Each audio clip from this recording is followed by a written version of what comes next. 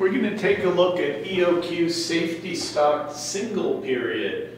What single period means is the inventory expires after it is used and it can't be carried forward. Classic example is a newspaper. Day-old newspapers, that's old news. You know, it's a day-old newspaper isn't worth anything. So, you know, the question is, if you had a newsstand, or in this case we're selling cannolis, you know, how much can you make and make your most profit, so to speak? So, if this is our average daily demand here, you know, how much more or less inventory should we take? We have to determine what is the cost of under or not having enough inventory. And that's basically our selling price minus our costs. Or in other words, our profit. If we don't stock enough units to satisfy our customers, we're foregoing profit. So that's the cost there. Now the cost of oversupply, of course, it's our cost of the unit plus our cost, how much it takes us to dispose.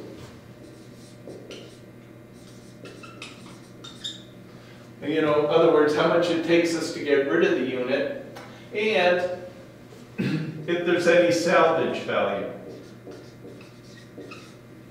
So those are our two costs that we need to balance out in figuring out this problem. All right, to solve this problem, we know that our cost of under is our selling price minus our cost.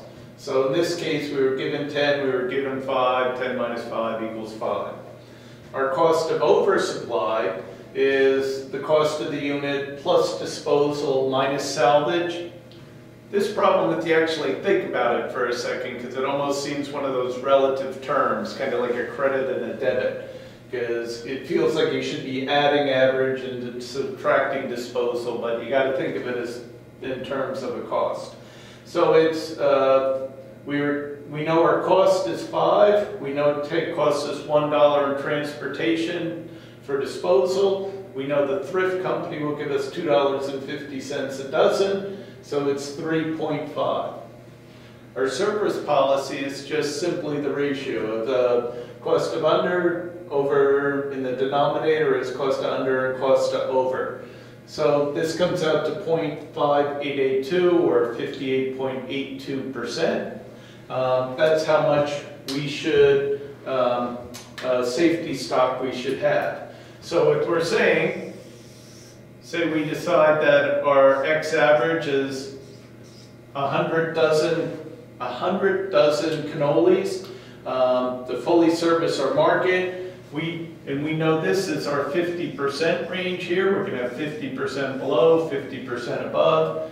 We would have to go 8% higher than that, or I'll just round it off to roughly 109 units would be what we would keep in inventory to keep Mr. Watts happy.